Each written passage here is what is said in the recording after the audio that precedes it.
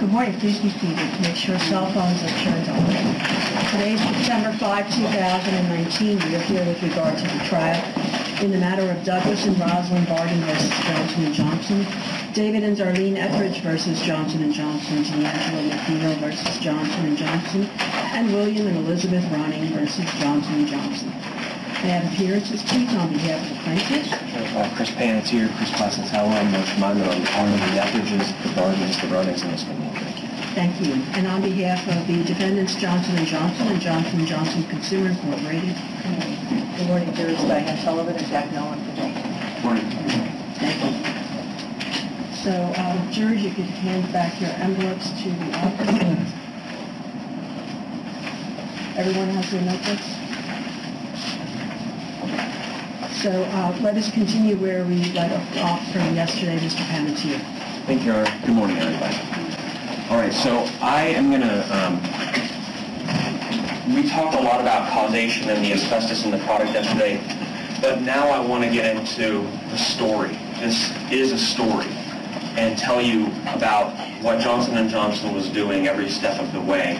And then when I finish, Mr. Placitella is going to stand up. He's going to talk to you a little bit about Ms. McNeil. And then Moshe is going to stand up and talk to you a little bit about Mr. Barden and Mr. Roth.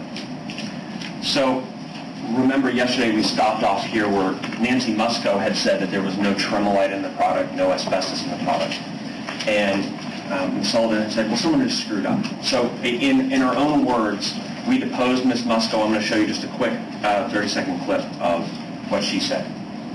But in the certain, with all due respect, it says, this is true and accurate to the best of my knowledge, and my question is, what specifically did you do to assure yourself that it was true and accurate? You never looked at a single document? No. Okay, so that's the first thing, is the person who was swearing under oath that Johnson & Johnson chose didn't look at anything. She said it was true. She swore to it. Under oath, that's the same oath that you take here in the courtroom that the witnesses take. She swore to it, said it was true, but hadn't looked at a single thing. Also, never said, I was mistaken. Never said, oh, it's just an error. She was deposed. That those words never came out of her mouth. Yes, ma'am. But what you stated, and I have it here, is that this is what you told everybody from 1981 until the day you left. There is no evidence that Johnson's baby powder contained any amount of asbestos, and that there was never was, and there never will be. This document is absolutely inconsistent with that representation, is it not? This is the first I've heard of this, Dr. Brown. It's the first I've seen this. So I can't comment on this. Then here's why this is so extremely important, is because the person that she was working with was in-house counsel John O'Shaughnessy, okay? He was the one that she was working with to answer those interrogatories. He was the one who received the communication about Alice Blount in 1998. So those interrogatories that she signed were 2000, okay? She's working with him. 2 years earlier, he got the communication regarding Alice Blount where she says there's asbestos in the baby powder. So it's the in-house Johnson & Johnson lawyers that chose not to provide Nancy Musco with that information. Now, Ms. Musco could have asked to review the documents, okay? She didn't. But the lawyers who chose what to do, who chose what her words would be when they told her to swear, they didn't give her what they had. They had their own consultant who they tried to retain as an expert, okay, in 1998. They had her saying there's asbestos in the product, and they didn't provide that to the person who was swearing under oath that there was no asbestos. And that was the in-house lawyer for Johnson & Johnson. So the lawyers made a determination as to what was going to be communicated and what was not going to be communicated. It was not you. Is that fair? They, since it's a legal matter, they were the appropriate person to make the final decisions. But they're not the ones that swore under oath to it. See, that's the problem. Is they chose, as Ms. Sullivan said, the burn nurse, someone that people would trust, okay? Someone who hadn't worked at the company, right? By this time, she hadn't worked at the company for, I believe, over 10 years. But they chose the person that they thought people would trust to swear under oath to these issues. But it was the lawyers who made the decisions as to what she would swear to. So In 1966, and again, I've got this picture of this doctor holding up his hand, stop, because the doctors repeatedly said, stop selling talc for babies. I showed you one from 1959. Here's another from 1966. They get this article that quotes, in conclusion, it is strongly urged that talcum powder be removed from the environment of children and the traditional association of talcum powder and babies be abandoned. It has no medicinal value. Wherever placed, it serves as a foreign body. Remember, it's a rock. Remember, most people, think talcum powder is some powder. They don't understand. It's a rock dug out of the ground. You look at it under a microscope, it's a microscopic rock. This is what you are putting on a child. But most people don't think about it in those terms. But that is true. It is a foreign body introduced into the lungs of children. And at least 3 deaths and an unknown morbidity have resulted from the silicate powder. So the doctors are again saying stop. One of the instructions that Judge Viscomi will give you is that to the extent you find a danger existed in the products at the time they were sold or distributed, you must assume that the defendants knew of the dangers of the product at the time the product was sold or distributed. The law here is that regardless of what they actually knew, you have to presume they knew. Because the law says, look, if you sell a product, you are presumed to know about the hazards. Of course, we've proven they did know of the hazards, but this is what the law says. Also, in proving a defect in the design of a product, the plaintiffs need not prove that the defendants knew that the injuries alleged in the case could happen as it did. Knowledge of the dangers of the product is legally placed upon the defendants. Okay? So to the extent there were any hazards, they are assumed to have known the hazards. Of course, we've proven here they absolutely, actually knew the hazards of the product. Again, in 1969, now they're talking to the Dr. for Johnson & Johnson. Remember, August 9th, 1969, they write to the company doctor and they say, we're worried about tremolite. Tell us about tremolite. And the doctor writes back and says, Pete, well, this is the letter to the doctor. Pete, we have to firm up the position the company should have on the presence of the mineral tremolite and talc. Now again, they don't say tremolite asbestos, right? But they're clearly talking about tremolite asbestos. If tremolite, the chunks of tremolite, were an issue, they're a non-issue, so they wouldn't be writing this. We have to firm up the company position on tremolite and talc. Your staff will have to do this for us, since the objections to the mineral have been mainly medical or clinical as opposed to chemical or physical. And the doctor writes back, the problem with tremolite is the needle-like crystals, and I'll call you back to Dr. Hopkins, who said it's the needle-like quality that causes mesothelioma. Okay? And Dr. Attanoos' paper, the needle-like quality causes mesothelioma. It's the size and shape. So the doctor in 69 says the problem with tremolite is the needle-like crystals. The danger isn't from skin irritation, it's from inhalation.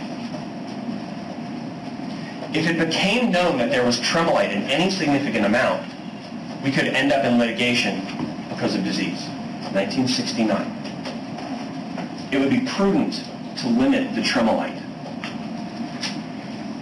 He didn't say tremolite asbestos, right?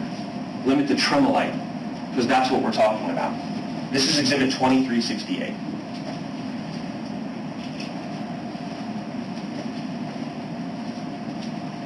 Did they come clean or did they cover up? Mr. Maimon brought this up in opening statement.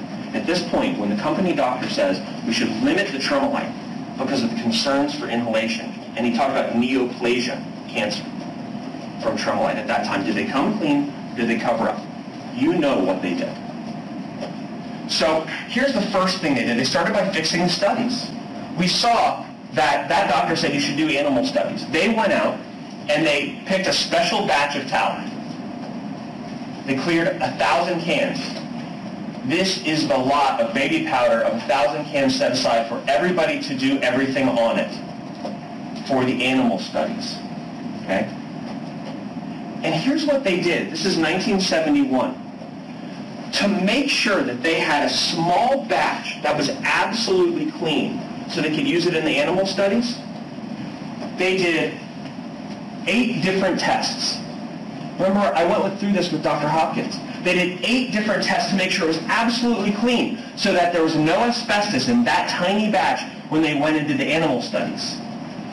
But look at what they were doing for what was being sold to the public. Sometimes they did XRD, And they did some electron microscopy, but at that time only to rebut what other researchers had said.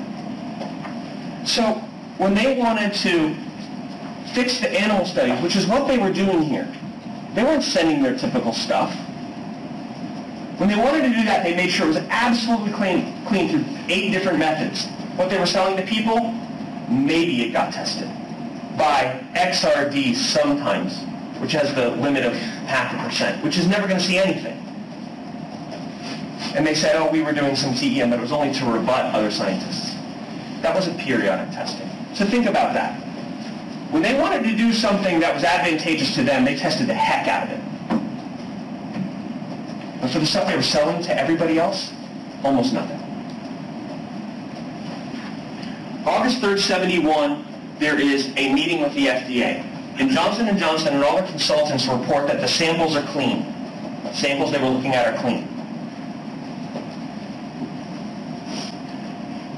But in the memo of the meeting, Geiger, who was with Macron, Geiger questioned some of Art Langer's identification of chrysotile fibrils.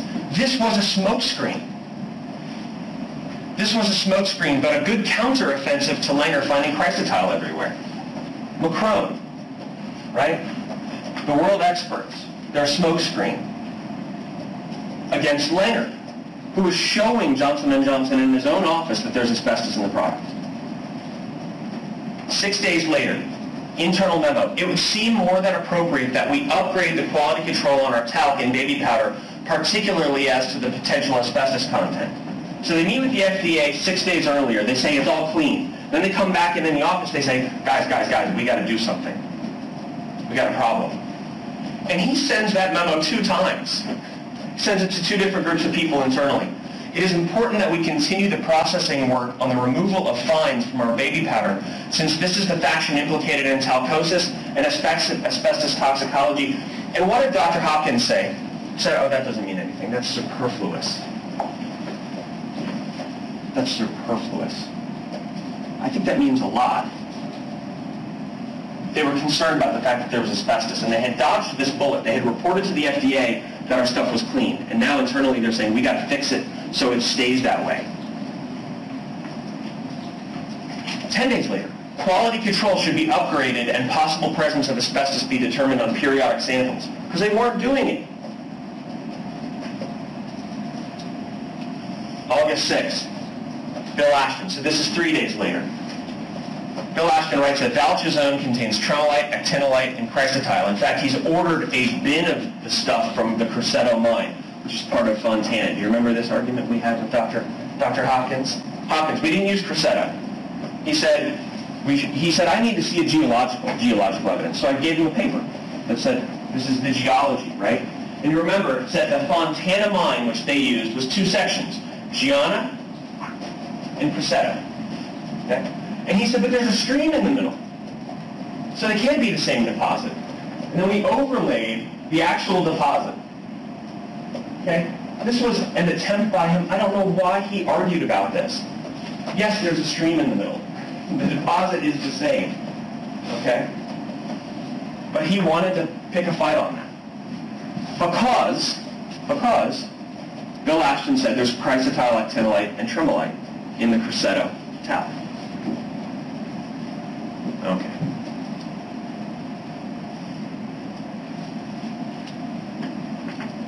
All right. 1971, another doctor. This time it's the School of Public Health at UC Berkeley. In asking Dr. Cooper his thoughts concerning the asbestos content of talc and the use of talcs for cosmetics, he indicated that in his opinion there is no place for asbestos in cosmetic talcs and would withdraw from the market any talcs that contained asbestos. He did not believe that there was a low level of asbestos content in talc which would be acceptable for cosmetic use. Now that's what Johnson & Johnson says publicly, 0 tolerance.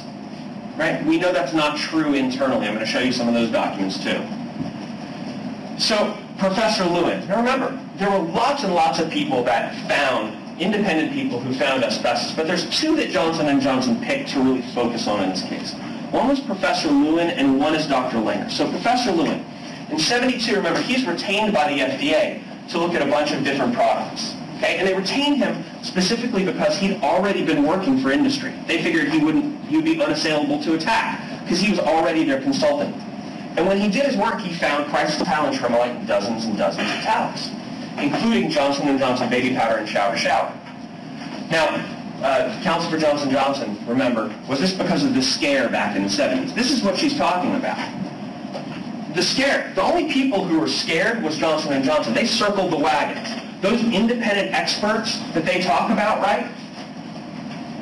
Cardiff, McCrone, well themselves, Colorado School of Mines, they say Harvard, MIT, Princeton. Those were individual paid consultants to Johnson & Johnson. Remember, Ms. Sullivan kept saying, would Harvard let this happen? Would Princeton let... Princeton and Harvard had nothing to do with it. They hired paid consultants, individual people. Okay, and I'll point out that one of them, Mr. Brown, at, I believe, Princeton, he didn't find any tremolite at all. The mineral, the asbestos, nothing. Something that was in the record for years and years and years. And they said these were the best people. Those are big names, Princeton, Harvard, MIT.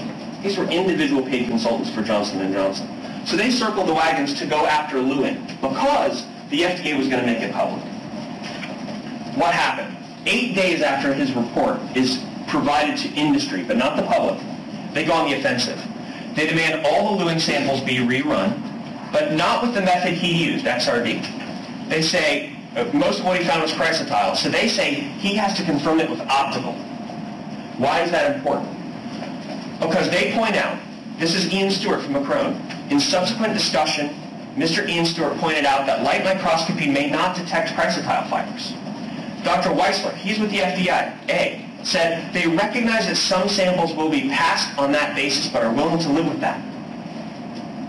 So the industry shows up and says, Lewin has to reconfirm these, but not with the testing method he used. Typically when you say confirm something, you confirm it, you go back and you look with the same method. They said, no, he's got to use optical.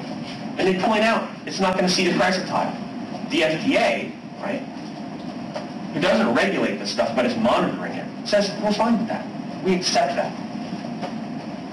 Is that zero tolerance? No, it's absolutely not. And Ms. Sullivan said, you think the FDA is just going to let that happen? Baby powder with asbestos? Yes, I do, because they said that. Some will be passed on that basis, but they're willing to live with it.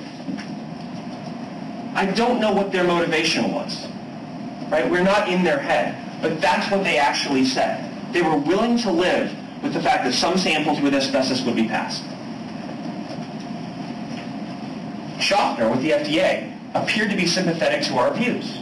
So someone in the FDA was sympathetic to their views. That's Exhibit 2436. When I pressed, this is J&J, when I pressed for an assurance that the report would not be issued, Lewin, when issued, he said it would be issued only over my dead body. The FDA is not out there protecting people on top. First, they have no regulatory actual ability to do it, but to the extent there's any illusions that they were, that's why they're illusions, because they weren't. They were sympathetic to Johnson & Johnson's point of view, and they said they wouldn't issue the report over their dead body.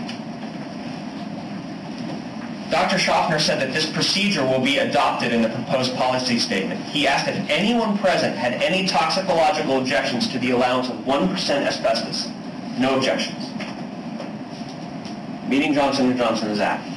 Did you ever think that this company, right, with the ads, with the mother and the child, would have been advocating for 1% asbestos allowance in baby powder? Objection. No. Overruled. No.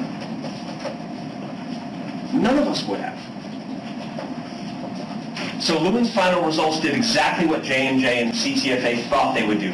He confirmed almost nothing with optical microscopy, which is what they wanted. That's not zero tolerance. So this attack was willfully misleading during the time on Professor Lewin. This is Dr. Nicholson from Johnson & Johnson. So let me ask the question again. 1, 2, 3, 4, 5, 6 tests that you submitted to the FDA to determine whether there was asbestos in the talc, you knew would not find tremolite at a low level, correct? Yes. And 6 of the tests that you submitted to the FDA, you knew would not find chrysotile asbestos below 2 or 3%, correct? Correct. Okay. Those 6 and 7 reports, that was the MIT, the Princeton, the Harvard they were talking about. That's Johnson & Johnson admitting that they knew they wouldn't see the tremolite or the chrysotile that they sent to the FDA. That's completely dishonest. And it was all to assail Professor Lewin, who had found it. But the FDA internally confirmed asbestos in the shower to shower. Remember sample 84? 107,000 fibers per gram in sample 84, in Lewin's sample 84. That's exhibit 2927. Internally, they confirmed it as well. Remember, we have the handwritten notes from Robert Roll. About 1 fiber or rod/needle every 500 particles, 1/3 of those are tremolite. And then that didn't stop Johnson & Johnson from trying to mislead you here. Remember, they showed you a count sheet from 9 months later, or actually over a year later, where they said, look, this has an 84. Remember, sample 84 was the shower to shower. And they said, this has an 84 in the corner. It had other numbers and letters too. And it said baby powder. And they said, this is no asbestos. This must be sample 84 they were looking at. And they went back to that again and again and again, trying to nail that square peg into that round hole, to try to convince you that somehow a count sheet that was done in September of 74 was the count sheet for sample 84 in December of 73. Again, misleading. Pooley tested TEM and found nothing, Ms. Sullivan said. Well, this is the report that went to the FDA. Particles formed from the amphibole minerals found at the mine were hardly fibrous in character. But we saw with Dr. Hopkins, I said hardly fibrous, meaning some of it was, which is what we said in this whole case, right? Some of what goes into the talc is fibrous. That's the asbestos. And Dr. Hopkins said, oh, in England, hardly means none. We showed him what Dr. Pooley himself said. Here's the question. So he didn't quote it here, but you found tremolite that was asbestiform that didn't break apart, didn't you? Yes, a few particles. Remember, by TEM. A few particles by TEM is a lot. That didn't go to anybody. A few particles by TEM is millions or billions of fibers per gram. This is Dr. Hopkins. In 8 ounces of Johnson's baby powder, there would be tens to hundreds of trillions of particles, correct? Answer, I don't think anyone has ever counted them, but you could estimate there would be many, many trillions, yes. If you had just 0.00001% chrysotile, and there are only 1 trillion, a trillion particles in the whole bottle, not tens or hundreds, you would still have 10 million fibers per container, correct? That's the math, yes. Okay. So this again is that point we've been talking about, and I'll just kind of write it down, which is, I got it, which is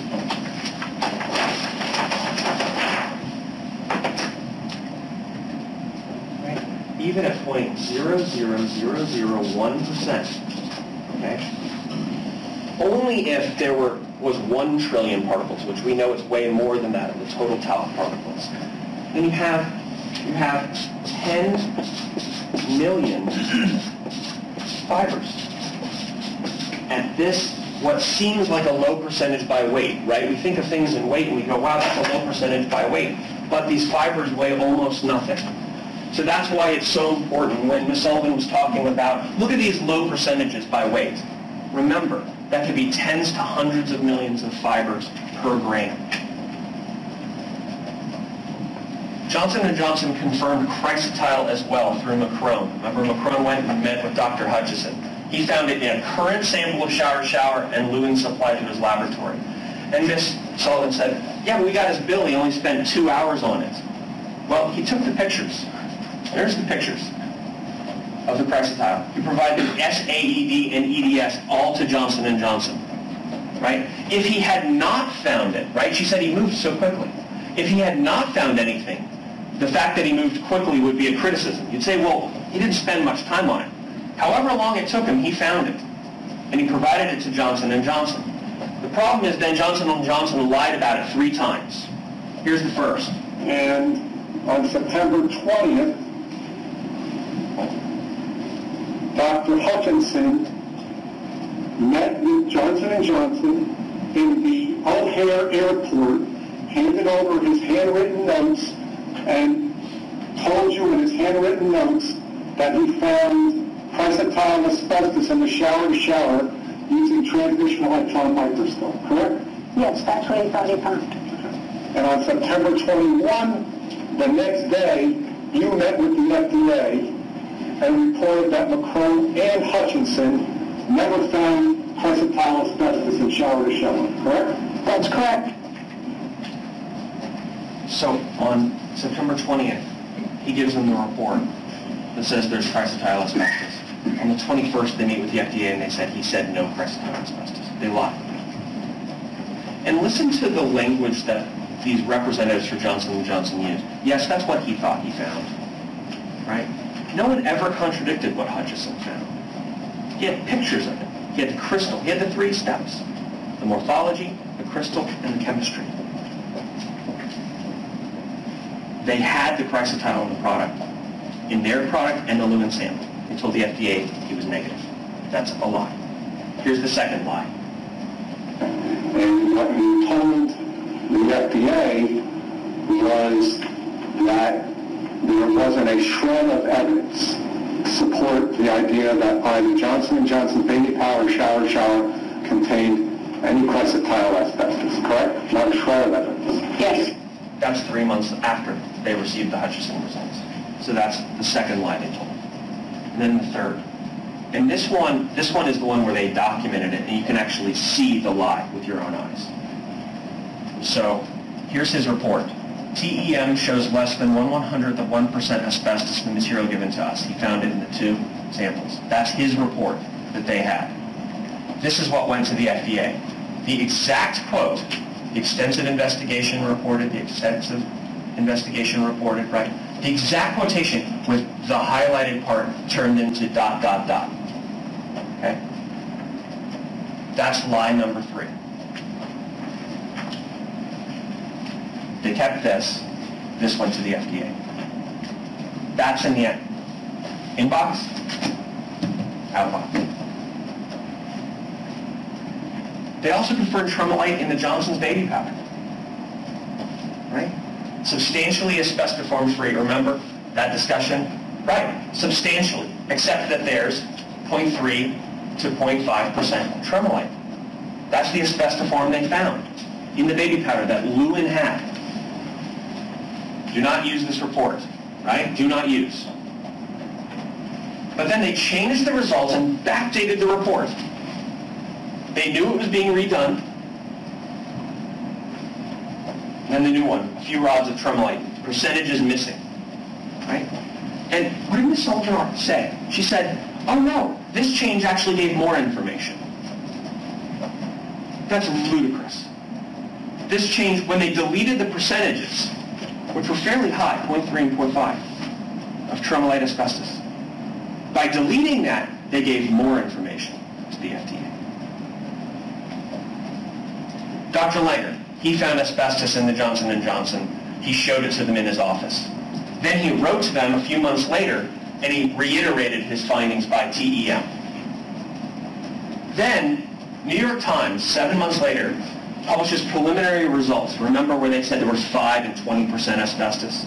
And then Langer, the next day, quickly corrects it and says it wasn't 5 or 25%. It was trace asbestos.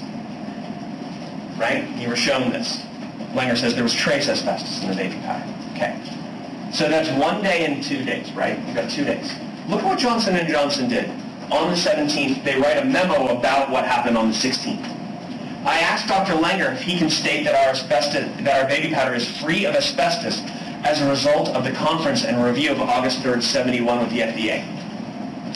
He said he still thinks that J&J's product contains minute traces of asbestos, and he believes he can find asbestos fibers after breaking down the platelets by ultrasonic energy. So they got one quote from him. He was quoted in the paper, and they asked for a second quote. Can you say that it's asbestos-free? He said, no, I won't say that. This is extremely important, because then the president of the company, 6 days later, tells everybody in the company that Langer said he was wrong and cleared the products. Remember what Langer said? He said, by optical, we weren't finding it. By TEM, we found trace asbestos in the baby powder. But the president of the company tells all the employees that's Langer cleared it all. Langer admitted he was totally wrong. This is important because what Ms. Sullivan said was, this has to be a massive conspiracy. That the whole company? No, not the whole company. Just the people who are in charge, these executives and these managers who are making these policy decisions. And they were deciding what to communicate to the public. But unfortunately, a company operates through its management and its executives. And they here chose to lie to their employees. Objection. Overruled. And then, of course, Langer maintains it to this day. We showed you this article from December of 2018. In a recent interview, Mr. Langer told the Times that Dr. Chalmers, remember he was the dean of Mount Sinai, Dr. Chalmers spoke for himself and for the institution, not our research group. He reiterated that his team had detected asbestos in Johnson's baby powder. I stand by that today. Absolutely, he said. So this discussion of, oh, everybody recanted. No, nobody recanted. But as scientists, Dr. Langer said, the initial numbers were high, right? He said, by TEM, we found trace asbestos. And he maintains that to today. And then Ms. Nicholson testified, or Dr. Nicholson testified, that 73 was the last year J&J sent any product testing to the FDA. And by the way, what was that product testing? It was all the rebuttal stuff to Lewin. That's what it was. That's the only stuff they sent to the FDA. Why? Now, Johnson & Johnson said, now anybody can test it. We aren't hiding anything. Well, let's see what they said internally. Remember in 73, it is our joint conclusion that we should not rely on the clean mine approach as a protective device for baby powder in the current asbestos or asbestiform controversy, right? Because they had always said, it's a clean mine. Our mines are clean. There's nothing in them. Here they're saying we can't do that anymore. We believe that this mine to be very clean. However, we are also confident that fiber-forming or fiber-type minerals could be found. The usefulness of the clean mine approach for asbestos only is over. Why? Because it is possible for the technique of identification for asbestos or asbestiform materials will be an optical approach. It probably will be some variation of the McCrone method.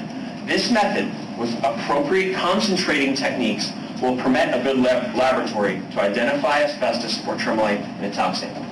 The reason we have to abandon our defense of our mine as clean in terms of asbestos is because if a lab uses concentration techniques, they're going to find it. So they had to look for some other way to address this problem because they knew people were going to keep finding it. First, they said to the FDA, our preliminary calculations indicate substantial asbestos can be allowed safely in a baby powder. That was the first defense, right? Now that people are finding it, we're going to tell the FDA we think it's safe. Substantial asbestos. Again, the PR you see from the company that you've grown up with, the commercials, all of that, versus what actually they were doing. Two very different things. That's not zero tolerance. Ms. Sullivan said, this guy at the FDA was nuts. Who wants 1% in asbestos? Right? And this is the guy she was talking about. Heinz Eiermann. Do you see that little asterisk by his name? Who was this crazy guy? Former J&J employee. The former J&J employee was the ones advocating for 1% once he got to the FDA. 5 months later, J&J takes the crazy suggestion seriously. They write to the FDA and they say, the calculation shows that a substantial safety factor can be expected with talc containing 1% weight for weight asbestos fibers. Therefore, methods capable of determining less than 1% asbestos in talc are not necessary to assure safety of cosmetic talc. There are words to describe how offensive that is from the perspective of the people who trust this company, that they were advocating for asbestos in the product for an allowance of 1% that their former employee had suggested once he got to the FDA. He suggested it in the FDA and they said, yeah, that's a good idea. So they advocated it. And again, they started to advocate it because they knew people were finding it. That's not zero tolerance. That's something completely different. And we know that Johns Manville, the giant manufacturer of asbestos, they also found asbestos, chrysotile in the baby powder and the Italian and the raw Italian talc. The concentration techniques were showing asbestos. And by the way, I know that Ms. Sullivan kept saying spiked, spiked, spiked, spiked. They were looking at spiked to test the methods and non-spiked. This is Dartmouth. This is Professor Reynolds. Actinolite and anthophyllite fiber forms in the non-spiked talc ore. And this is asbestos. Hopkins admitted that's asbestos. Remember, in this experiment, they spiked with actinolite. Okay, not anthophyllite. They found the anthophyllite in just the raw ore. When they do dope the samples or spike the samples, why are they doing that? Well, they tell us. Ground ore from the Hammondsville mine was doped with 1% by weight of the fibrous form of anthophyllite, which occurs as a rare mineral in the Hammondsville ore body. That's why they're testing these methods. They're testing it with what they find in the ore. It's not that hard to understand. And then here's the one that Reynolds did, right? They had the raw ore, and then they had 3 spiked samples to test their concentrating technique. They found asbestos in all of them. Obviously, you'd expect it in the spike, but they found it in the raw ore in both. Again, this one, concentration techniques, Pooley. He found a tremolite in the Italian and actinolite in Vermont, and they said the concentration technique is too sensitive. And again, Ms. Sullivan tried to say, well, you don't want it to be too sensitive because if it's too sensitive, you could get a false positive. You could just start finding stuff that isn't asbestos. That's an interesting lawyer argument, but it's not what the document says. In fact, they said they looked for chrysotile and they didn't see it. Remember, Hopkins said, well, it could turn up chrysotile and it not really be there. They didn't say that at all. It's too sensitive because it found it. And how do we know that? This isn't just Chris telling you this. They said it. 1975. We deliberately have not included a concentration technique as we felt it would not be in the worldwide company interest to do this. Guys, the technique, the concentration technique, was binned in the 70s because it was sensitive enough to find the asbestos. They didn't want it as part of the specs. They didn't want it as part of the standards that the CTFA was using because it had the ability to see it. That's 3179. That's not zero tolerance. So now they know the labs can readily find the asbestos. They scramble to get it out. So remember, they do this reagent system where they say, although the data accumulated for the specific mineral species fibrous anthophyllite, the same results can be predicted for other fibrous amphibole minerals and chrysotile asbestos found in association with the Hammondsville ore body. Right? So they're saying we have anthophyllite and chrysotile, we know they're there, so we're going to try to add these reagents to get rid of them. And they say, when we used the N-butanol citric acid system, we were able to suppress chrysotile. And then the writer says the use of these systems is strongly urged by this writer to provide the protection against what are currently considered to be materials presenting a severe health hazard and are potentially present in all talc ores in use at this time. They're trying to get rid of it because they know people can see it. By the way, that's a good thing to do. That's a great thing to do. Try to get rid of it if you know it's there. But the first thing you do is stop selling the product until you fix the problem. And remember, they told the FDA if there was any indication of any hazard whatsoever, we would take it off the market. That was a lie. Okay? Because here they're scrambling to try to get it out, and it stayed on the market. Okay? And people were using the product, continue to use it. What they find is that if you add N-butanol, it reduced the asbestos 7-fold. If you add N-butanol citric acid, you reduce it 20-fold. And we know that they picked N-butanol. The N-butanol citric acid will only be resorted to in the future event of need for greater suppression of asbestiform. Right? If techniques get better and people can see it at a lower level, maybe we'll add citric acid. But why did they not do it right then? They told us why. Due to continuing and even growing attention shown by scientific and regulatory groups to particulate size, shape, and respirable particles, we should of necessity avoid changes to the product which would increase our vulnerability to criticism or suspicion. People would wonder what happened if the product changed in any way, because it increased the amount of talc and decreased the amount of asbestos levels. So they didn't use the better one because they wanted to avoid suspicion, and it made them vulnerable to criticism or suspicion. So they had one that could make it twice, 3 times as safe as N-butanol, and they chose not to. And then they tried so very hard to tell you that these samples were spiked, the ones that they were using in the experiments. Remember there was anthophyllite that they spiked, which we said, look, they doped it with anthophyllite. And then they sent raw ore to Macron that found Placitella.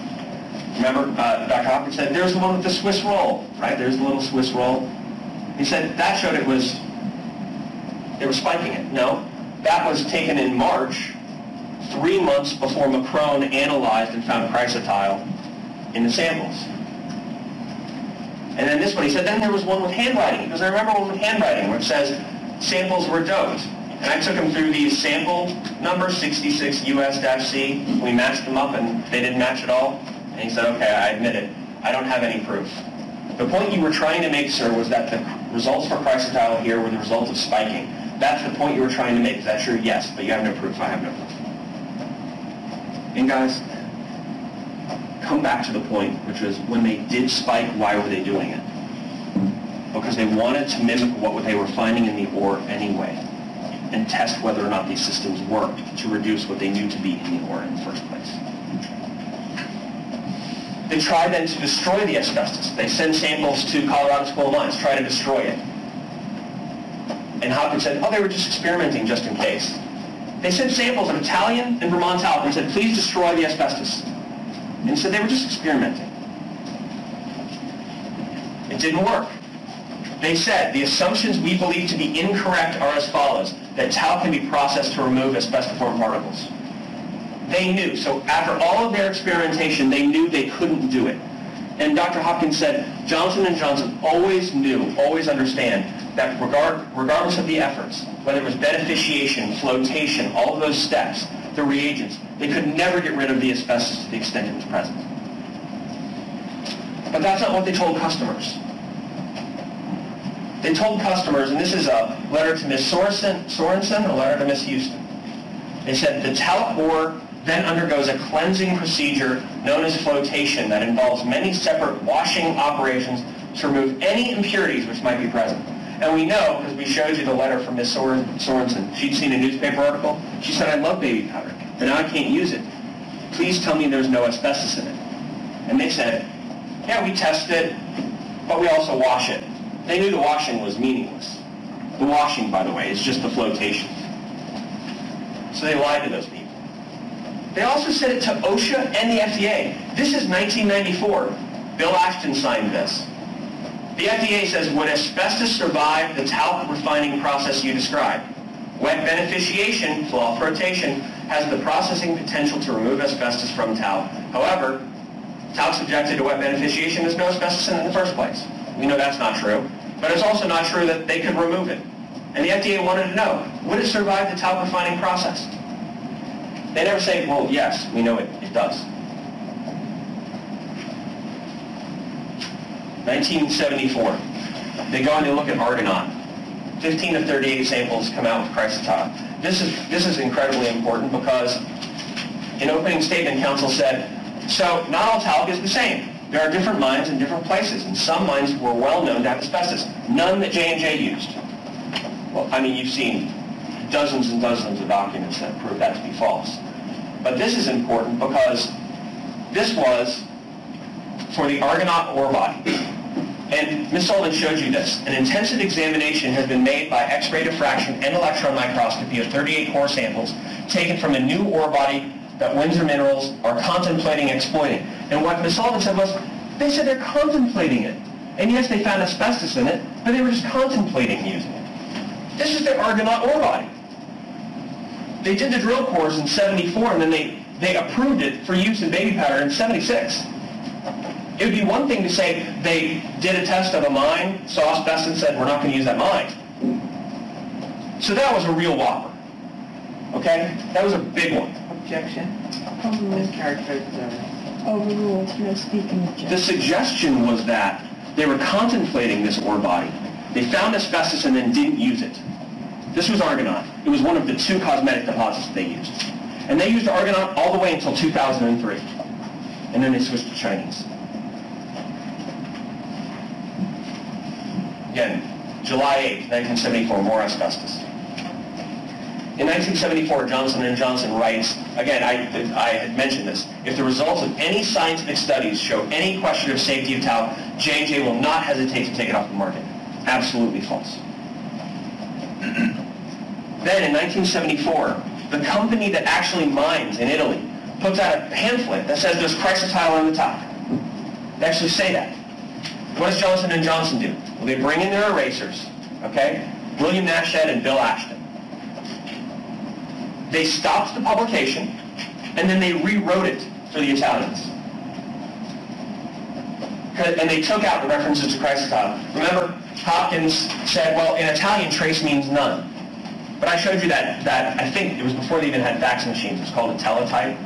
And the Italians wrote to Johnson & Johnson and said, well, in America, trace means 2%. For us, it means parts per million. It means few parts per million.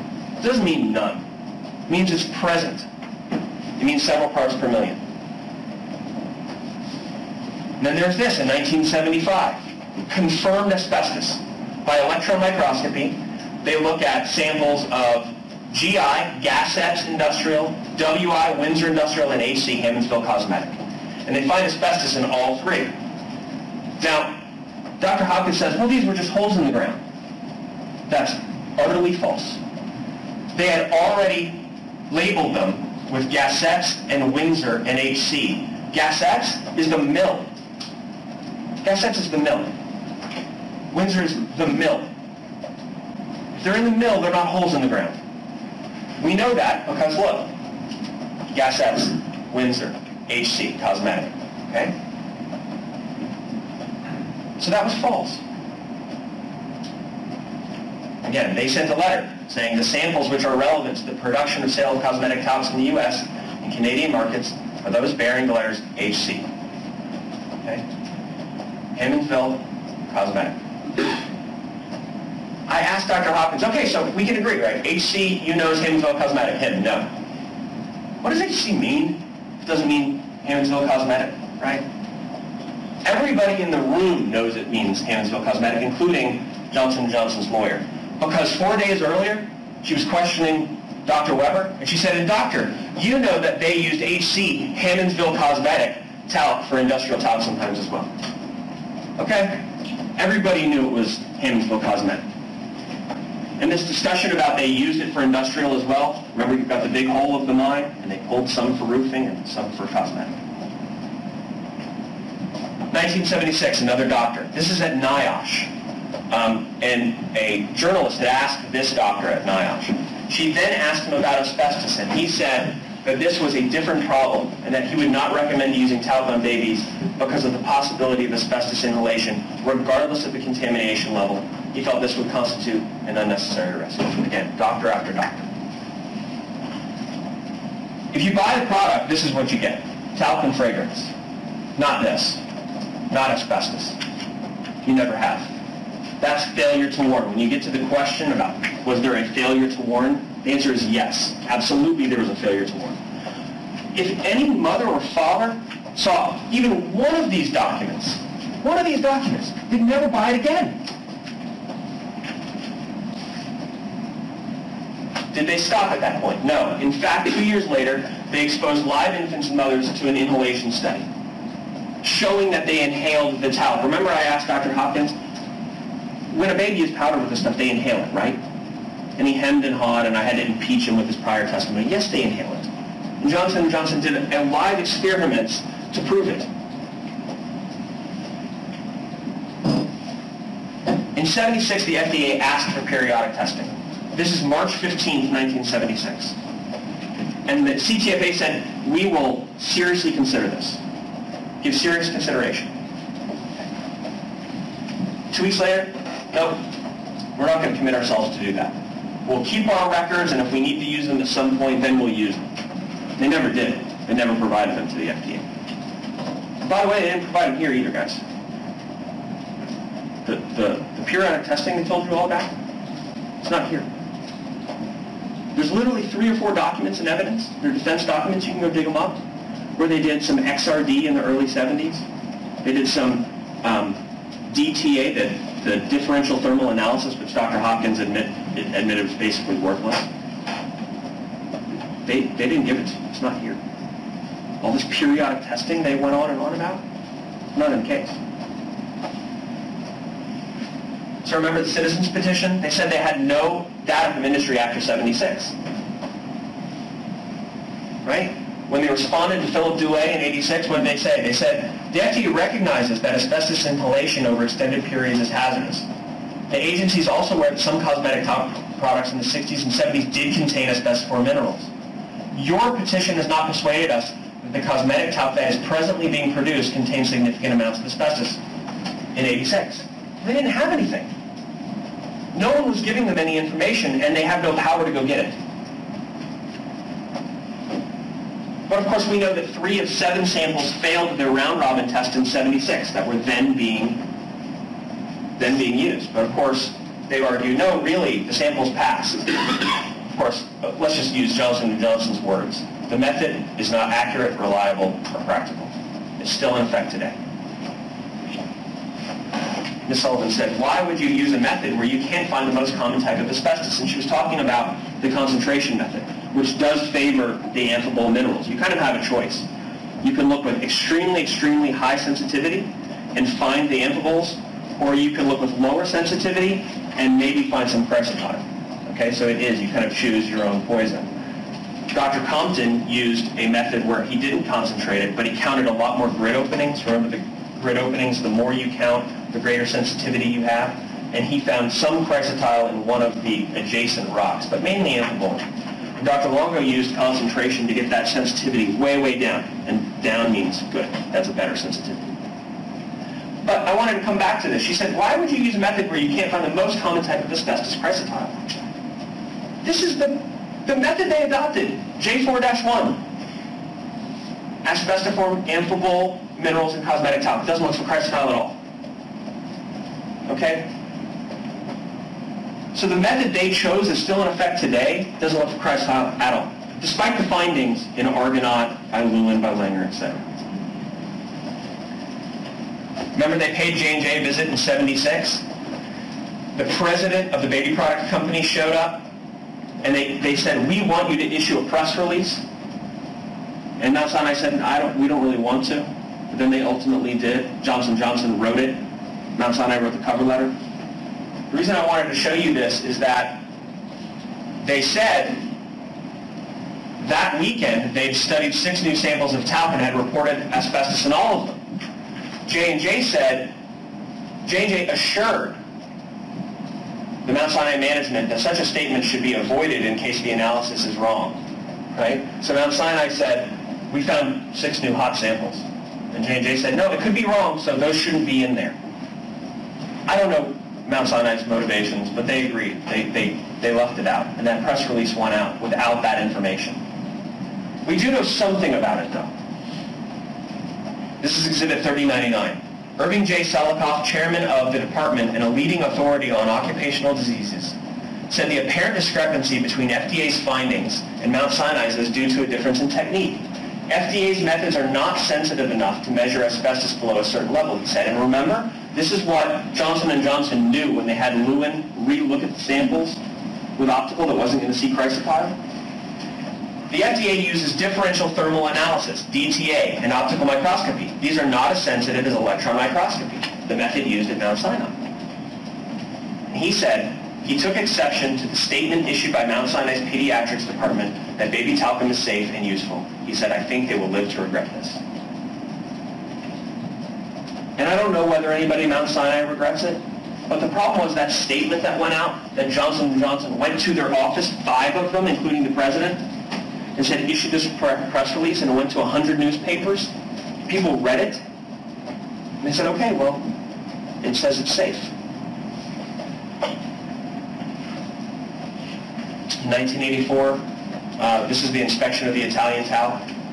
Counsel said, well, they found it in the air, it wasn't in the towel. I just wanted to point out that the paragraph she read from, they explain why. Why did it escape in the bulk?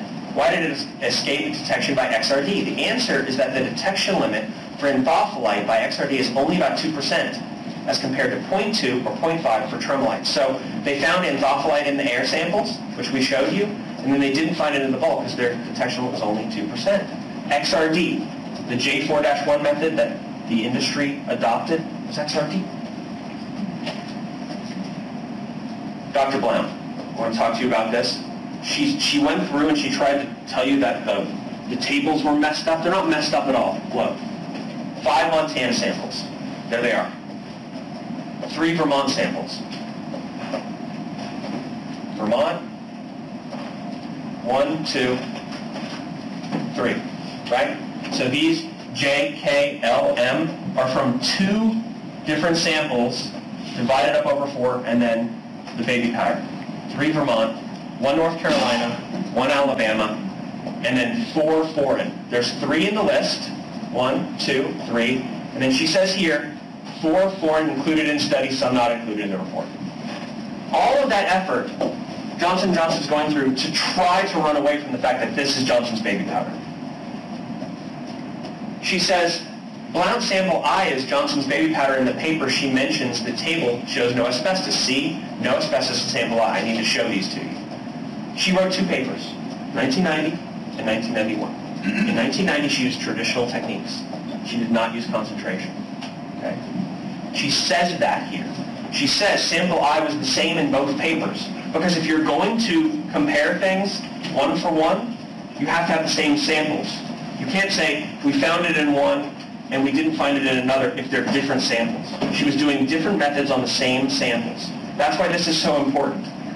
She says, although my papers report an improved method for analysis, the determinations for sample labeled I, Johnson & Johnson's Vermont towel, have been done by traditional methods as well, and that's table 2 in the 1990 paper. As I told you, I believe it contains asbestos. So look, no concentration method in this paper. She doesn't find any asbestos. Concentration method. She finds a lot of asbestos. And she reiterates it in 1992 to Talc de Luzenac in France, and in 1998 to the J&J lawyers. And then they try to hire her in 1998. She reiterates it again to John O'Shaughnessy.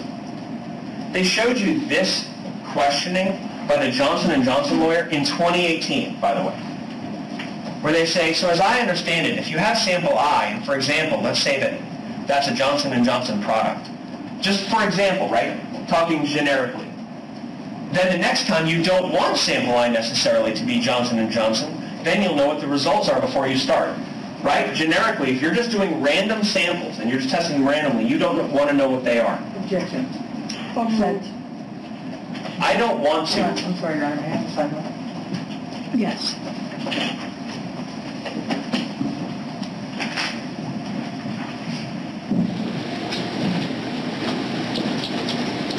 First, Your Honor, it's been court after court. Closed on the screen, Your Honor, is already stricken at me. This is so prejudicial. You told the jury when I close on stricken at me, he's going to attack me, doubly prejudicial. Second, they know that the position, those questions are talking specifically about that paper. If you go back 2 pages, they're specifically talking about it. I'm showing the quote you showed. It's completely misleading. But you lower your voice. That deposition, stop pointing. No, that's absolutely fine. Please, excuse me. Excuse me. Arguments are to the court, not to each other. I've heard your arguments. Yes, absolutely. We're done. Overruled. Continue. So this is the quote Ms. Sullivan showed you. So she says, oops.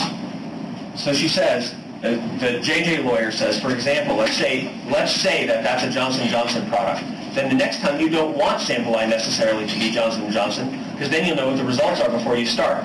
Remember, she was looking at 2 different methods. And she said, I don't want to, I won't know, even if I put I there, I wouldn't know. I want the letters to be different each time in different order so that I don't have no idea which one's which when I'm running it, so I'm not biased subconsciously, because that could happen. So that's why I put these numbers. And then she's asked this question. Dr. Blount, after all these questions that are said and done, after everything that's been discussed, just based on what you did in your work, in your life, never dreaming lawyers would contact you, can you affirm that for decades, in the 80s, the 90s, and the 2000s, Johnson & Johnson baby powder sold on the shelves had asbestos and asbestos in it? Answer, yes. And ma'am, has your opinion changed at all? Did you find asbestos in the Johnson & Johnson baby products sold on the shelves on multiple occasions? I did. She's right here, Rutgers. Objection? Overruled. Dr. Longo, so Ms. Sullivan said, Dr. Longo says there's no tremolite in Vermont. That's not true either. We showed you this. He found mainly anthophyllite and plenty of tremolite in the Vermont. And then in 2004, Forensic Analytical Lab looks at new samples. They looked at Revlon and they looked at Johnson's baby powder, and they find 0.2% anthophyllite asbestos in the baby powder. So one of the questions that counsel for Johnson & Johnson addressed was, what are the people who have nothing to gain from positive results, right? Look at those people, right? Not Dr. Longo, not Dr. Compton, not Dr. Weber, anybody like that. Okay, we did. All of these different institutions, at one point or another, found asbestos. That's Alice Blount right there. What lengths did they go to bury the truth? Because they did. And you saw it here. I just want to reiterate some of that for us. She said, what does this whole G11 issue have to do with the case? Well, I'll tell you. Remember, they're looking at shower to shower in 1971. G11 has not been used in the product for 3 years. Okay? They find chrysotile asbestos, okay, in the shower to shower and a sample of G11 they had there. And Macron says, I left out comments on G11 from the report because I felt you might want to change your supplier or investigate your supplier, and this would only tend to confuse the issue perhaps with the FDA. So that big X there, not in the report, okay? But here's why that's important. They found chrysotile in the shower to shower. G11 hadn't been in the product for 3 years.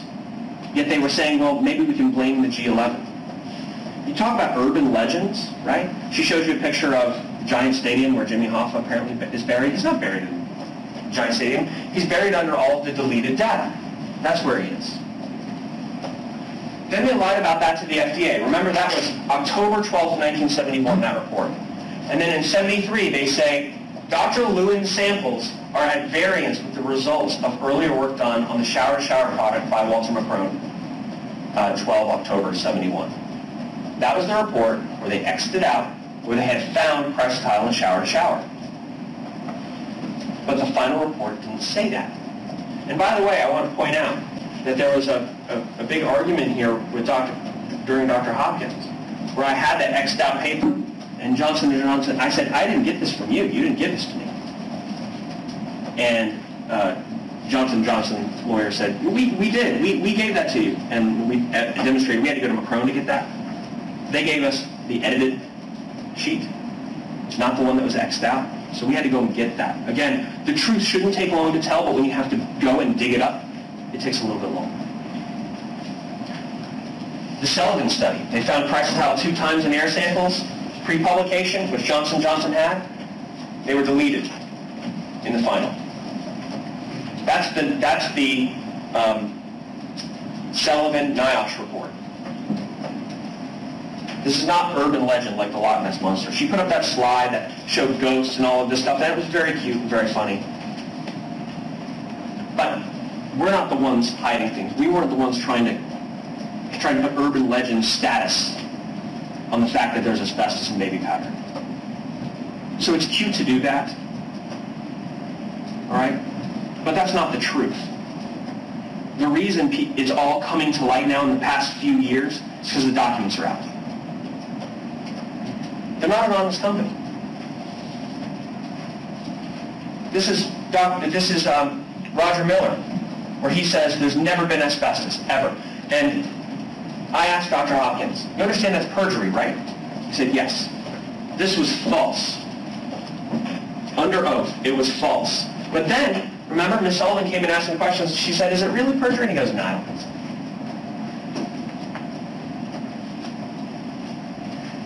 He said, well, it says as sold. As sold, there was no asbestos. And again, the joke there is they didn't treat the industrial talc at all, right? They took it out of the ground, smashed it up, and sold it, right? And then for the cosmetic, they floated it, and they admitted they couldn't get all the asbestos out. So it's still false. He admitted it was perjury when I was asking him questions.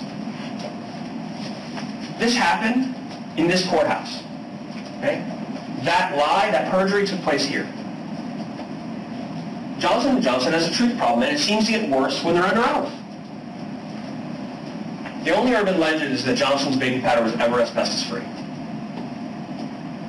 That's Sasquatch. And they brought the Johnson & Johnson excuse factory here, okay? Baby powder isn't dusty.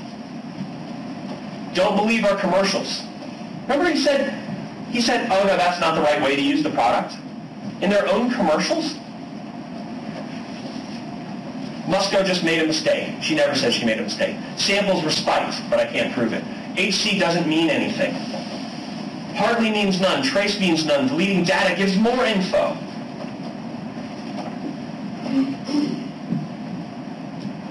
So here's where we are. We've been lying for 5 decades. Believe us now. That's what where Johnson & Johnson is. Bring the lawyers into the courtroom and say, believe us now.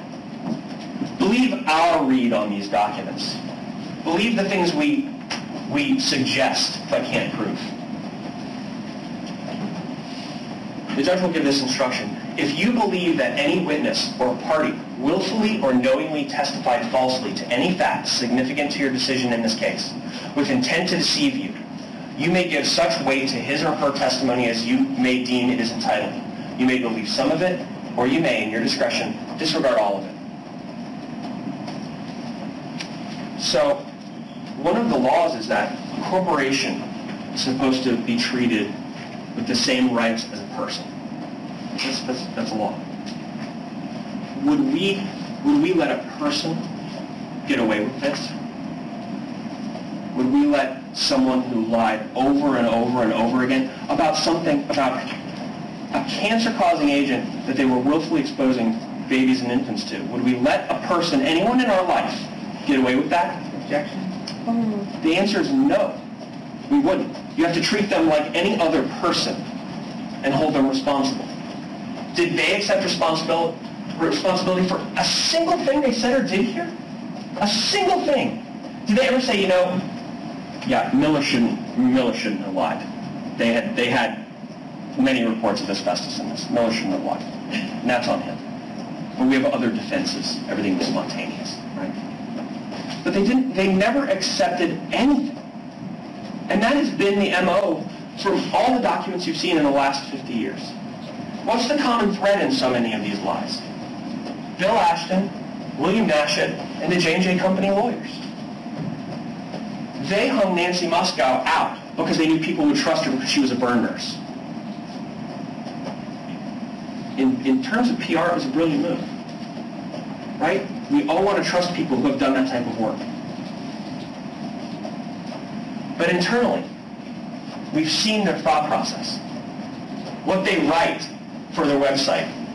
The products have always been, we can't say always, asbestos free. That's the truth. We'd like to tell CTFA that we are okay with forwarding a literature review to the National Toxicology Program. Did you have a suggestion on a sentence that addressed the fact that our source of talc never had asbestos in it? Never in quotes, right? So when you get to the question, have plaintiffs proven by a preponderance of the evidence that any of the following defendants' talc products were not reasonably fit, suitable, or safe for its intended or reasonably foreseeable use because they lacked adequate warnings or instructions? Your answer will be yes. But let me go back to something that D'Angela McNeil said. She was asked this question, D'Angela, when you picked up that thing of baby powder, did you have any reason to believe that it's dangerous? No, because it's for babies. It's for babies, so it shouldn't be that. There's no point for me to look into a warning.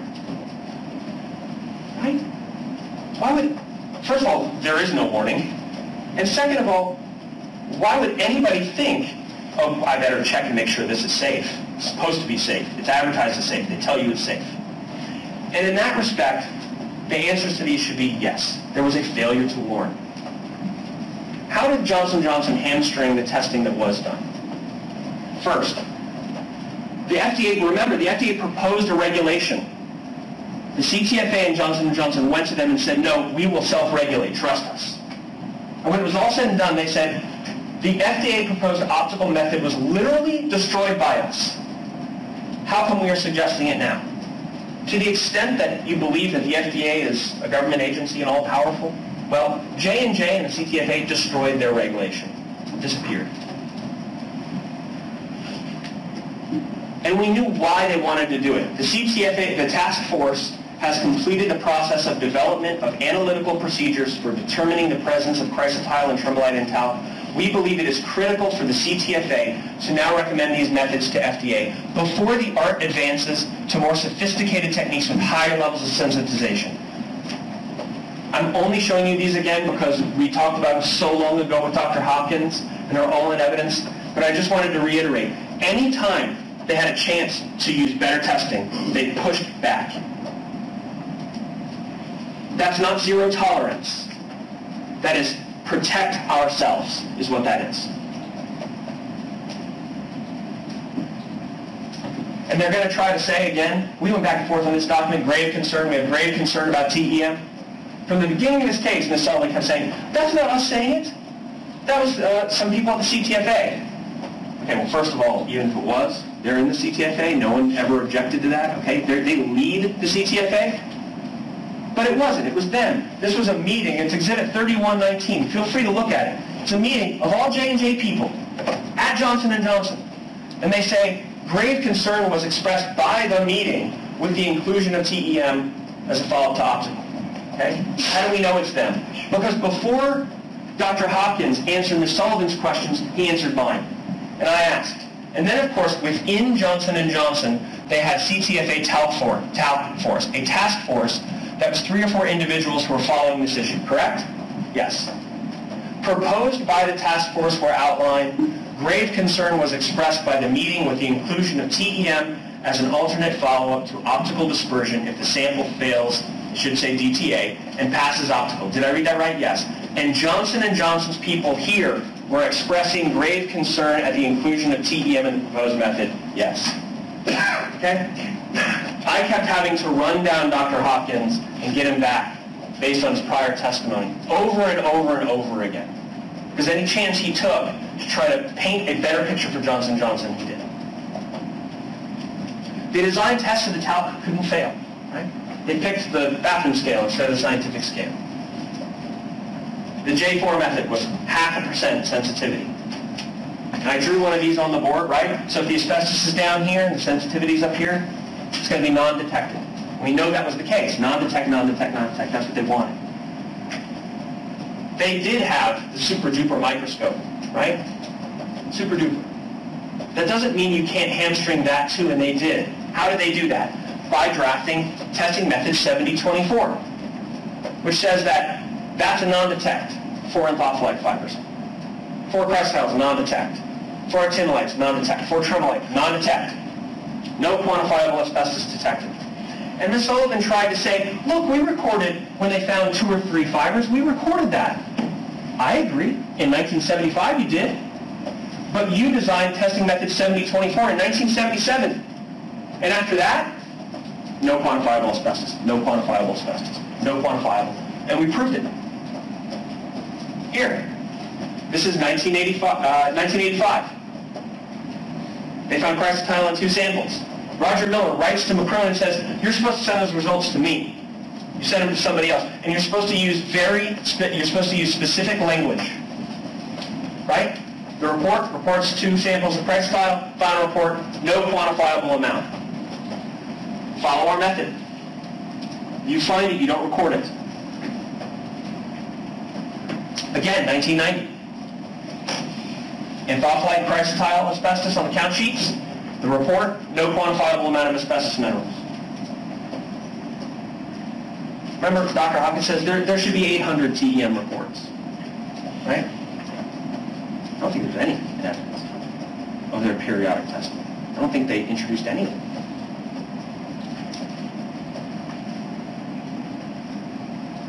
We've actually seen the asbestos fibers too, because Windsor Minerals, Cypress, was looking at them using 7024. When Cypress bought the mine from them in 1989, they were using 7024, and we see what they found, because they took pictures of it, right? Actinolite. When it was asbestos, they said actinolite. When it was a cleavage fragment, they said actinolite cleavage fragment. I'm going to show you that. But look, right here. They found the asbestos, and it says, no quantifiable amount. 9101, 9101. Next one. 9106, 9106. Actinolite. 9135, 9135. Actinolite. 9140, 9140, 9140. Look here. Actinolite. Actinolite cleavage fragment. Fiber. Chunk. No detectable amounts, no quantifiable amounts. So this is the evidence. This is asbestos. Asbestos. Final report, no quantifiable amount. Johnson & Johnson's method. So I think the greatest defense they have in this case is your own disbelief. I think that's their greatest defense. Because before, I assume that before you came in here and you saw this evidence, you had a picture of Johnson & Johnson in your mind. Right? The same picture we all have, or had. But it's very different than the reality. And so you have to set aside your disbelief and look at the truth, look at the facts.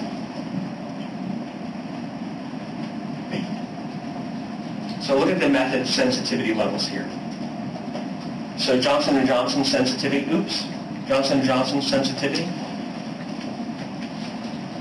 allows 56, at a minimum, 56 million fibers to be present before you can say quantifiable asbestos detected. Dr. Sanchez, we didn't really get into him. He wasn't here. FDA, right? The floor tile method, 12,500,000 fibers per gram before they'll detect anything. J4, 0.5% by weight, we know that. Dr. Longo's testing was 1,500 times more sensitive because he concentrated it, and he looked at more grid openings. Looked at 100 grid openings instead of the 10 that the FDA looked at. Okay? But what does that mean in practical terms? If you use the the method the contract lab used, or TM7024, their detection limits are way up here. And so you get this no water detected even though there's water there. And Dr. Longo's method is here. Now, it doesn't go all the way to 0, right? It takes a lot more time to get there. But it got way, way, way lower, 5,000 times lower, 1,500 times lower. So what exactly testing were they doing, right? They did one test, XRD, right? That sort of, I'm going to say it's just worthless test. For every 2 silos, every 650 tons, they did one test by XRD. And then their protocol was to do between 4 and 16 TEM tests a year. Okay? But we don't have them. We don't have that in evidence. I think that a question that we would like to have asked is, did they say no quantifiable asbestos on them under their method? Because we've seen those reports where they say no quantifiable asbestos, but then we see the underlying data and it's there. So at the beginning of this case, Ms. Sullivan, this is her quote from opening. And they tested hundreds and hundreds of thousands of samples. False. Hopkins, it should be around 800 tests. And then here we are today. Where is it? Objections, misleading. Overruled. Stop speaking objections. So Dr. Hopkins said, well, what we did is we took hourly samples from the 650 tons. And then when we had the 650 tons of samples from that, then we did one test. That's not hundreds of thousands of tests. That's one test, right? And I said, you're diluting it. If you'd only do one test out of a giant bucket, that's one test. That's not hundreds of thousands of tests. And he said, I agree. I said, are there hundreds of thousands of tests? And he said, no, there's not. The testing was a rubber stamp. We know that. They tested in their entire history 0.0032 grams ever by TEM. Ever. For all of the United States, that's what they tested. Remember we showed we weighed the mint, right? The breath mint. Got it here. And their actual testing was 250 times less than this. Total amount of talc. When they say it's safe, they tell everybody it's safe, that's what they're basing that on. There's an exhibit for that. So the reason I'm saying that is that if there's any questions about anything, literally there's an exhibit that addresses just about every issue in this case. Right? Well, so maybe someone, when you're deliberating, maybe someone says, well, didn't Lewin go back and look at his studies at his samples and then find nothing? Someone else might say, well, you know what? I think there's a document that shows that they required him to do it by optical and that wasn't going to find the chrysotype. You can go find that. It's all there. And so when you're deliberating, please remember the exhibits tell you what happened. And their strategy today is the same as it was then, compromise them. I'm going to show you that. What did they do in the 70s? They started by attacking scientists. They drew up a list of enemies, antagonistic personalities, Mount Sinai, just other people at Mount Sinai, the director of the New York EPA, Dr. Weissler at the FDA, Dr. Lewin at NYU, enemies. Okay? Professor Paoletti comes out in 1984 with Italian talc having asbestos in it. And Ashton says, I'm going to talk to some people hoping they might have some ideas on how to compromise it. And then increased pressure from consumer advocates can require such high expenditures for technical support needed to compromise them that our profits can approach seriously diminishing returns. They spent a lot of money and a lot of effort to go do what they did, to try to compromise consumer advocates and scientists. And they said it right there. You know, you hear it's cliche to say, oh, a company put profits over safety, right? It's cliche because we hear that all the time. That's what lawyers say when they're on the steps of the courthouse. They put profits over safety. Here they actually say it. Okay? They influenced the NIOSH study. This is the one with the 392 people. And I showed you this quote already, where they say we can responsibly predict the outcome of the study and even influence the conclusions. Right? We attempted to, and in fact created a mystique around our talc involvement through our operations and factual knowledge. This is why NIOSH, which is a government agency, is trying to do the study. And these guys are all over them. And they directed the study, and then they influenced it. And what was their scientific approach? Our current posture with respect to sponsorship of talc safety studies has been to initiate studies only as dictated by confrontation. This philosophy so far has allowed us to neutralize or hold in check data already generated by investigators who question the safety of talc. The principal advantage for this operating philosophy lies in the fact that we minimize the risk of possible self-generation of scientific data which may be politically or scientifically embarrassing. Was this a responsible company? No. The only time they did scientific work was to fight other researchers.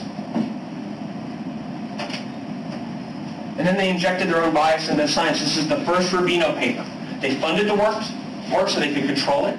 They approved the protocol to exclude sick people, edited the manuscript, authored the discussion and conclusion section, concealed their involvement, and hired a ghostwriter to rewrite it.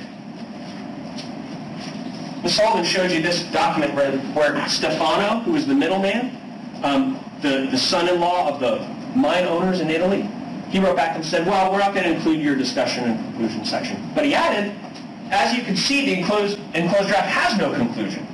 We think that this part could eventually be written with your help if we were able to get together in New Brunswick 1 or 2 days before the Washington meeting. So we're going to get together and we're going to write it together.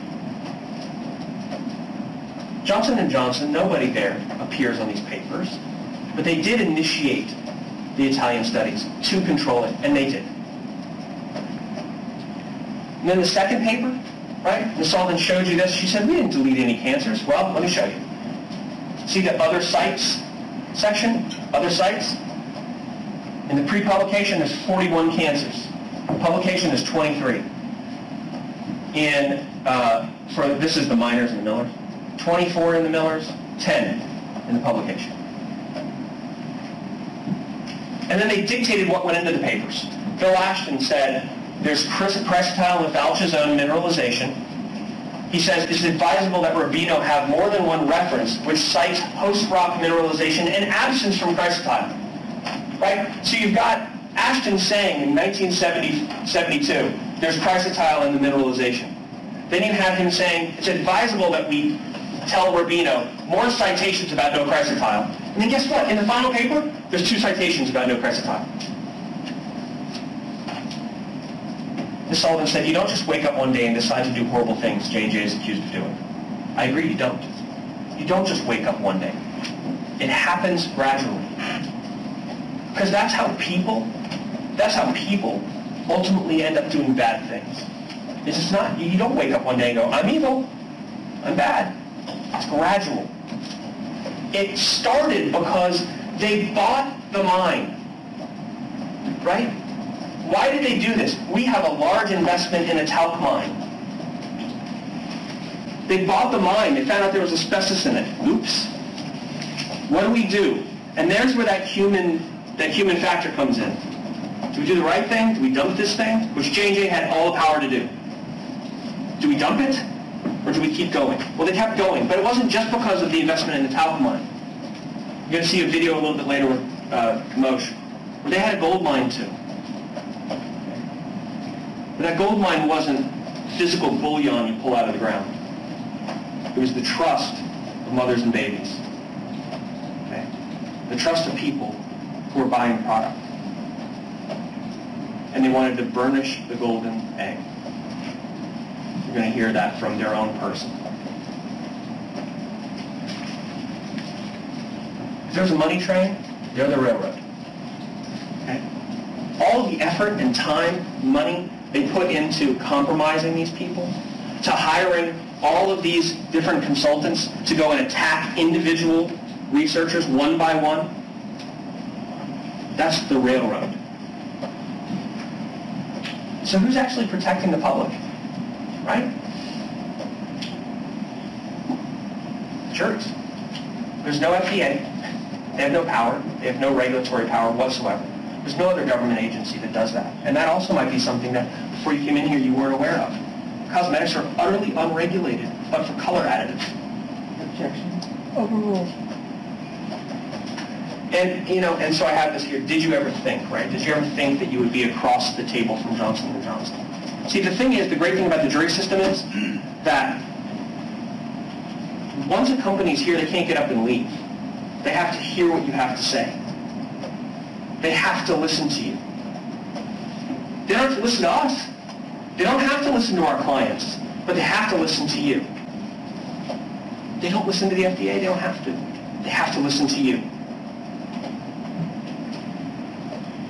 So on defective design, the last issue, and I'm just about finished, have plaintiffs proven by a preponderance of the evidence that any of the following defendants' talc products were defectively designed because the risk or danger of the product as designed outweighed its usefulness, and therefore a reasonably careful manufacturer or supplier would not have sold the product in the form in which it was sold. And this is the discussion about cornstarch.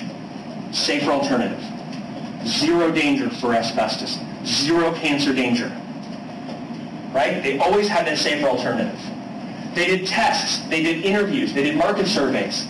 They knew pediatricians were strongly biased against the use of talc for baby powder on infants because they are concerned about potential inhalation problems. Again, that's all the way into the 1980s. Guys, this started in the 50s. The pediatricians were saying no. Then they interviewed people. The usage data confirms market facts, retail audits, that Johnson's baby powder with cornstarch has been accepted by the consumer as a formula replacement for all qualities. It was either equal to or higher on all qualities than talc. Not only did they have another product that was a suitable replacement, it was better. And then they said, this is their ad, doctors trust cornstarch because it's the safest powder you can use on your baby. Safest powder you can use on your baby. Does that mean that all babies are good for cornstarch? No. Does that mean all babies are good for towels? No. No product is perfect for everyone. But on the whole, based on all the surveys they did, consumers preferred this. And Johnson & Johnson said it was the safest. And then they answer the question for you, because that question is sort of, did the risks outweigh the benefits? Of course. This is a product with no health benefit, no medicinal benefit, and a huge risk. Johnson & Johnson said the physician, however, would need affirmation of safety in benefits-risk terms. An attempt to do this at this point in time would undoubtedly beg questions in the minds of some, and it would only take a few inquisitive physicians to reopen the whole issue. A facet of the situation not yet considered is that of the efficacy of body powder. A considered approach to all health products is that of benefit versus risk. While it has generally been believed that baby powder provides lubricity, thus reducing chafing, may absorb moisture, etc., this has not been proven insofar as we know. So they're advertising all of these things, but they're like, we haven't really proven that. Risk, benefit. Risk. Cancer, inhalation. No medicinal benefit. Right? Because when we think about drugs, chemotherapy, right? Our clients do chemotherapy. Awful side effects. Awful. The risks are high, but the benefits, the potential benefits, are also important. So people opt to do things that may have awful side effects because they need the benefit. Here, this product, it's a powder that has a nice smell. It has no benefit. And it has terrible risks. So the answer to that question is yes.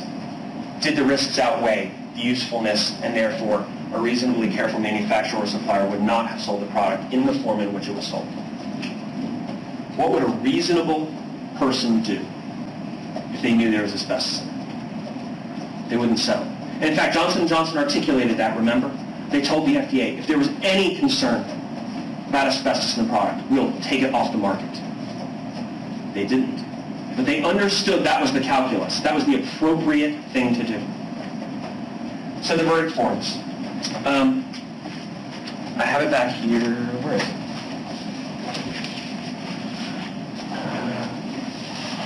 Sorry. Okay, thank you. So this is the one for Doug and Rosalind Barden. And can we switch to the... Oh, up here. Which one is it? 3? No, 3. Okay. So the verdict forms, questions 1 through 7 are the same on each verdict form. So you're going to get 4 verdict forms, 1 for each person. Okay?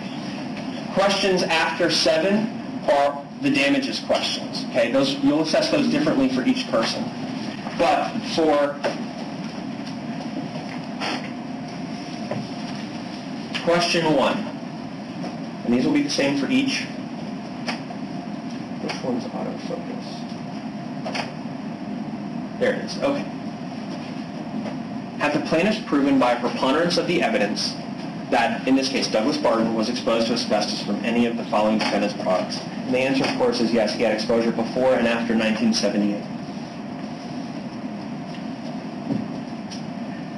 Have they proven by a preponderance of the evidence that any of the following top products were not reasonably fit, suitable, and safe for their intended and reasonably foreseeable uses because they lacked an adequate warning or instruction? The product had asbestos in it, and it had no warning.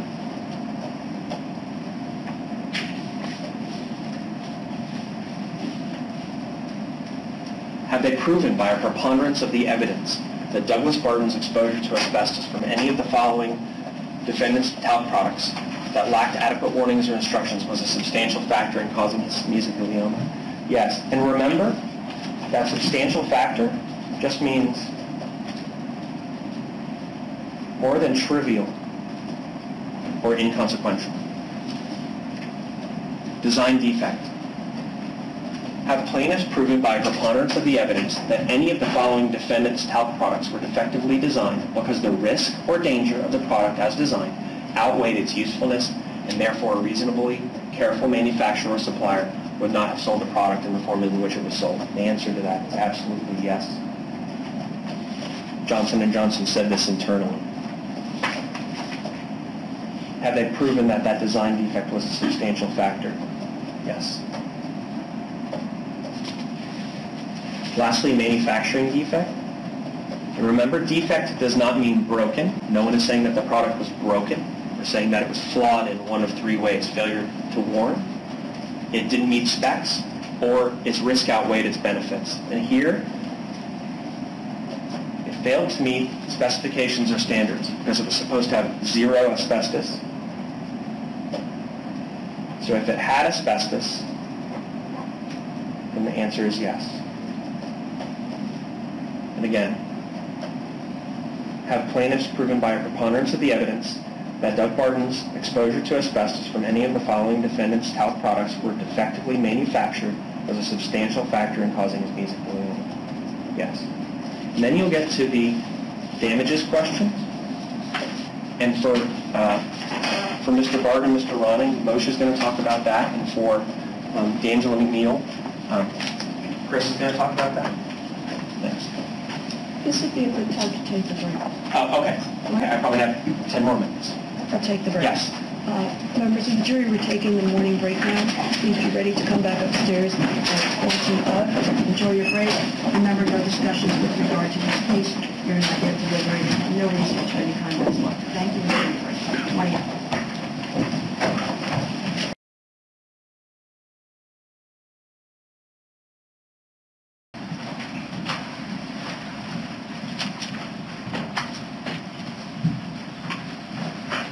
Please be seated. Make sure all cell phones are turned off. Mr. Panatier, you may continue. Thank you, Your Honor.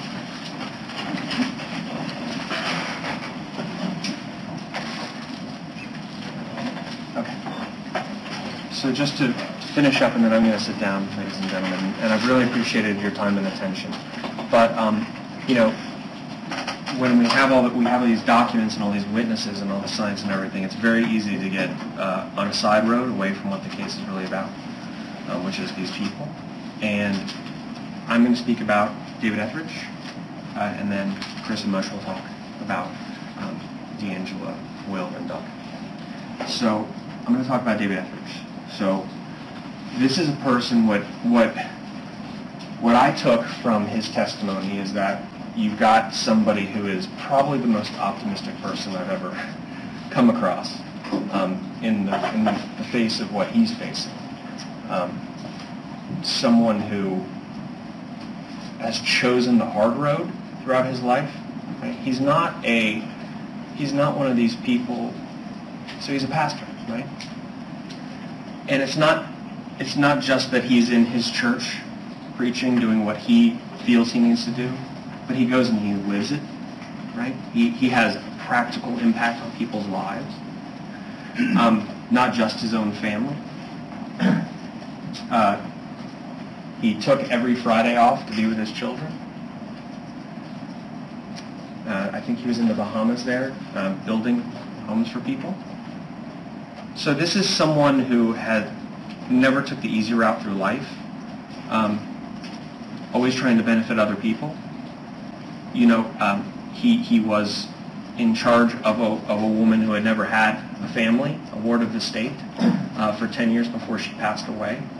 And he did that outside of his ministry because it wasn't his job. So this is one of the people that is going to be lost.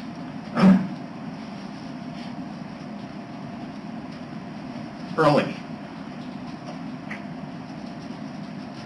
We have to talk about damages. There's 3 aspects of damages for Mr. Etheridge. One is the financial damages. The other are his damages for what he has gone through and his wife. It is stipulated in this case that his lost earnings are between $1,328,127 and $1,434,358. Those are stipulated, agreed upon between the parties. And his life expectancy, the important part about that is part of that stipulation is that his life expectancy, had he not gotten mesothelioma, was supposed to be another 22 years, right? At age he's 59 now. He's supposed to live another 22 years. He's not going to. He's on immunotherapy. That will hopefully prolong his life some, but as Dr. Moline said, immunotherapy works for a little while and then it doesn't. So he is going to die early, and he knows that. So that's economics. That's the easy part. That's agreed to. You have a number. Then there's this part. Impairment, loss of enjoyment of life, and pain and suffering. I don't think I heard one complaint from him about what he's gone through. You know, it's not what you expect sometimes. You watch TV and you see people who are talking about something that's happened to them that's horrible, and it's, you know, and they can't stop crying, and that's fine. But you didn't see that from him. But you know what he's been through, and you know how it's affecting him. I want to talk about some of those things. He got fever before he went on a vacation. Remember, there was a parishioner who had a place where they could go stay in Hawaii, so they decided to take a vacation. He was feeling sick before he went. They gave him some antibiotics and said it's probably just an infection. He went. He ended up going to the hospital there. His abdomen got distended when they were in Hawaii, and ended up going to get a CT. They drained 12 liters of fluid from him, 2 times, 6 liters apiece. That's how much fluid collected because of the tumor. Imagine that, right? He had a CAT scan on vacation. They said it's cancer. They came right in and they said it's cancer. We're not sure what type, but they gave him some steroids so he could enjoy the rest of his vacation, I guess. Do you remember he said, oh, there was a bright side to this. I wasn't with my kids.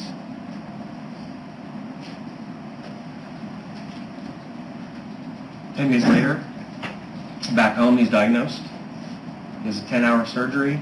They remove his entire spleen, part of his pancreas, all of his colon, a 6.5-pound tumor. They open him up, they put in heated chemotherapy.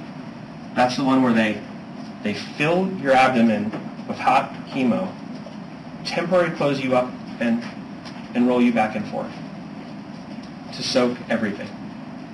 Then they drain it out and they sew you up. 20-day hospital stay, you have infection and recurrence. So, how do you compensate for that? For what he's been through and what he will be through? The law says that we can't tell you, we can't suggest a number to you, so I won't do that. That's your job. But when you think about this, I want you to think about, this is someone's entire life that is being taken, right? And if somebody's injured by somebody's negligence and it took their arm away, right? It took the use of their arm for the rest of their life. What kind of value would we put on that? It would be immense, right? You lose one entire arm for the rest of your life, it would be immense. What if you lose 2 or all of your limbs? And you're still alive. Those would be immense damages. You would say that person has to live the rest of their life without their arms or their legs or 1 arm or 2 arms. This is everything. This is a loss of everything. So how do you compensate that? Whatever number you choose, should you get there, together, it has to recognize that loss. And some people in jury selection said, how do you put a number on that? You can. And I'll just tell you that we know that whatever number you say is fair, no matter what it is, it will always be too low, right? Because no number can recognize the loss of a life, but that's the tool we have. That's what the civil justice system says you have to use. So it has to be a recognition. It will never make him whole. It will never get rid of the cancer. It will never put him back where he was. But it has to be a recognition. And it has to truly recognize that loss, whatever that number is that you come to. But whatever it is, we all know it will always be too low, no matter what it is, to put up against human life. So we acknowledge that. But it has to be a true recognition of the loss. Okay?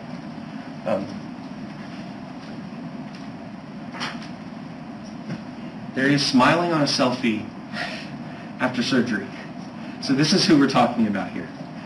And then there's the scar from that massive surgery. In his own words, he said, "I'm delighted and I'm so thankful that I've lived to see Caroline and Charlie, my grandchildren, born. The grandchildren I have so far, and that I've had the gift of knowing them. But 7 months and 2 years, they haven't." I'll let you read it.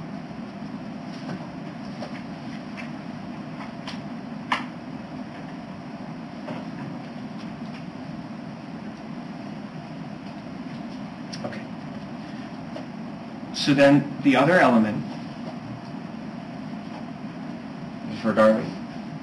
And the legal terms are loss of spousal services, society, and consortium. That's the loss of the relationship. That's what that means in non-legalese. And how much does he mean to the people who love him? This was a Monday morning at the chemo treatment place. And all these people from his church came and gathered for his last round. If he means this much to his own parishioners, how much does he mean to his own wife? So when you look at this term, this legal term, this clean term, this is what it really means. What does she lose?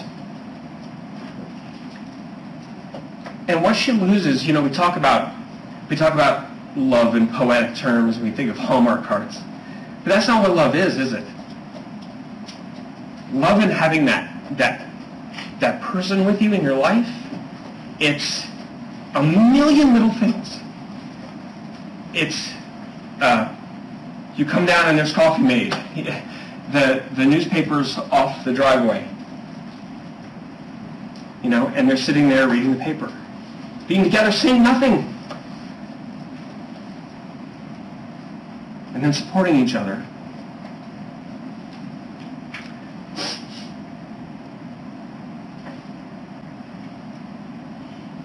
Darlene said she's come home and she saw him on the floor and she was worried that he had fallen and got hurt, and he was painting because he's preparing the house for him not to be there anymore.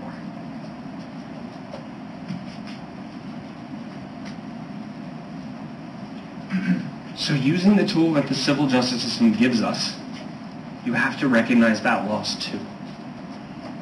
For those years that are lost. Those 22 years. Okay. And then I'm about to sit down. So thank you so much for your time. And I'm very sorry about my voice. I'm just going to say this at the end. So this is from one of their documents, right? I just showed that to you. And I just wanted to say that I think Johnson & Johnson hopes that when you see all of this, that you won't care. That you will share in their myopic view of the world, that power and influence and the ability to go change science and all of that are the only currency, and that truth is valueless. Because none of those lies were addressed. None of those things that they did were addressed. They didn't defend them. They hope you don't care. They hope you forget about them. They hope you share in their view that if you're big enough, you're powerful enough, you can sell poison. Objection. Overruled. And they can expose children to it. And that later in life, and maybe that's why, right? Maybe they thought, well, the people we're exposing, they'll they'll get sick later in life. And that when they do, you won't care. That when a jury sees all your lies and your deceit, all for greed, they will come back with a verdict that says, we don't care. You are the last line of defense, not the FDA, not the government. I think you know that now after seeing all this evidence. Your verdict needs to tell Johnson & Johnson that truth still matters to the rest of us, and that there are consequences for telling lies that rip people from their families. Thank you for listening to me. Thank you. Mr. Placitella. Thank you, Your Honor.